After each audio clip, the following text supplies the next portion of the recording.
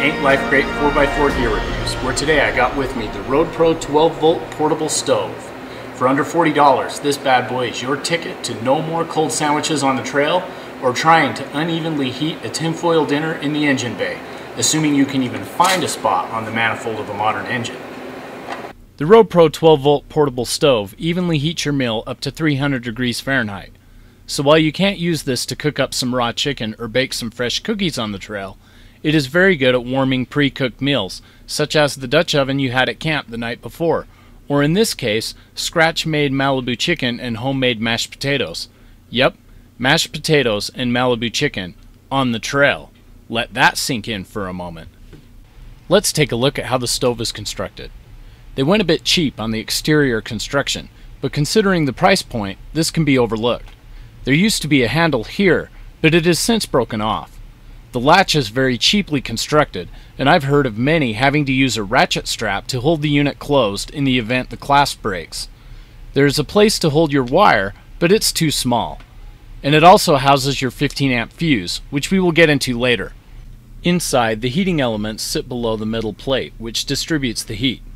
The box is shaped so that it fits a standard size bread tin very well, although a basic tinfoil dinner stacked up also work well too.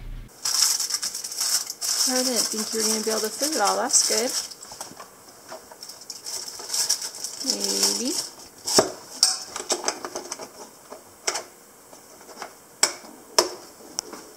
The seal works really well, and in the back you have some grooves. These slots act as a pressure relief, but more importantly, it allows the moisture to vent to keep your warming food from getting soggy. Basically, you put your meal in your cooler or fridge until about 30 minutes to an hour before eating. Take it out of the cooler, place it in the oven, seal the clasp, plug it in, and 30 to 40 minutes later the smell of your cooked food will waft out of the grooves in the seal and you know your food is done. It's as easy as that.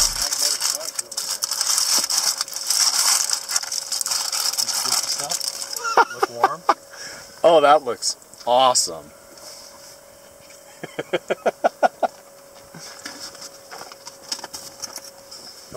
Now let's get to the power ratings. On the bottom, the oven states it will draw 12 amps and 144 watts.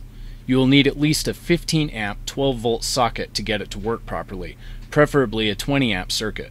Most heavy duty SUVs will have this, no problem. The smaller cars and crossovers will be out of luck unless they install a heavier duty socket with upgraded wiring. Connected to my DC power meter, which consists of a short run of 10 gauge wire, I found the RoadPro's estimates to be accurate. The meter stabilized at just over 11 amps of draw and a corresponding 140 watts of power. Despite its cheap exterior build, I still rate the RoadPro 12V portable stove a solid 5 out of 5.